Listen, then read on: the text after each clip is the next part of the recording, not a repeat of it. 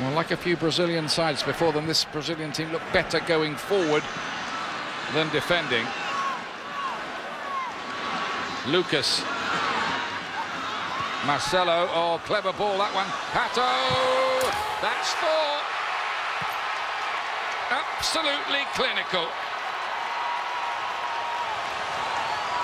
It's a harsh scoreline for the United States, the way they played in the second half, but you have to say that was magically created and finished. Watch this run, Marcelo. This is such a good ball, but it's a better run from Pato to realize that Onyebu's late coming out, so just stay on side whatever you can. Sets it up perfect, back post. Give Marcelo a lot of credit to give Pato a chance.